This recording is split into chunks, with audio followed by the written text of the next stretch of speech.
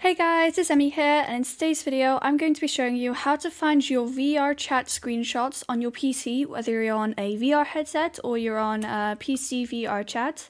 But let's go! So how to actually find your photos, we're going to want to tab out actually and go down to your files here and open up your files. Then you're going to want to go to pictures. This will either be here pinned, or if you scroll down it will be down here. So if we tap that, and then there'll be these folders. They may not be the same as mine, they might be named differently depending on what apps you have.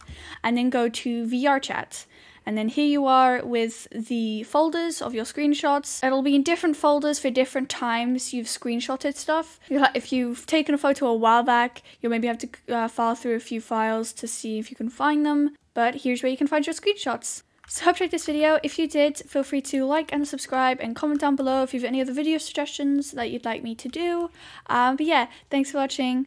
Bye!